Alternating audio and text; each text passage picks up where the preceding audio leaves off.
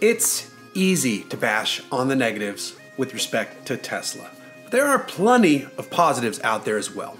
One of the biggest bright spots for the brand has been its Supercharger Network. It boasts tons of locations, and most importantly, it just works. It's simple, quick, and it keeps Tesla owners moving.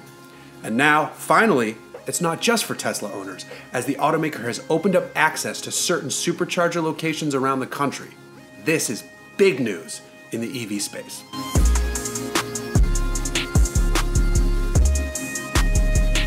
Tesla features the best charging network out there. In fact, it's not even close.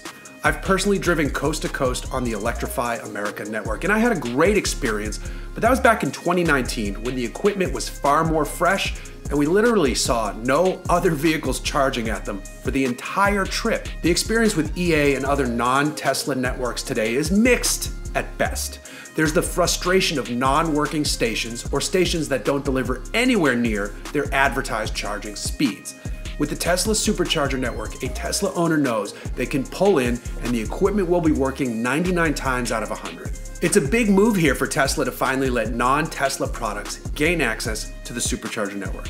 First off, there are tons of locations. There are over 40,000 superchargers across the globe, and the US has nearly 17,000 of them. By comparison, as of last fall, Electrify America was up to around 3,600 stations. Tesla definitely has the lead with respect to charging infrastructure, and opening that up for others is a boon for the entire EV space. At the present time, Tesla is starting the rollout of access on a smaller scale. Tesla wants to monitor traffic at these sites and the overall charging experience. That's smart because some Tesla owners are likely to get annoyed seeing non-Tesla products hogging their charges, but again, there's a lot of them to go around. And a non-Tesla owner will pay more to use a supercharger. If you drive a non-Tesla EV, you can pay per charge, or you can access lower rates if you sign up for a $12.99 per month membership. That should net you rates around 25% less expensive per session. And that's in line with how other charging networks handle their own rate system. Tesla has a video explaining how to use its network for non-Tesla vehicles, which features an unlockable adapter now built into the machine, and I would link to that video or show it here, but Twitter is down when I'm recording this, so never mind. And Tesla is also rolling out its V4 stations, which feature longer charging cables, which is important since non-Tesla vehicles don't have their charging ports in all the same spot like Teslas do.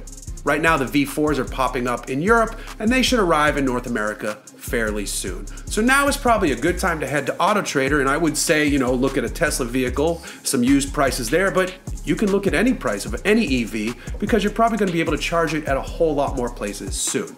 So, pretty simple here. If you were considering an electric vehicle but had hesitations about the network, you should know the number of available charging stations just got and continues to get exponentially larger.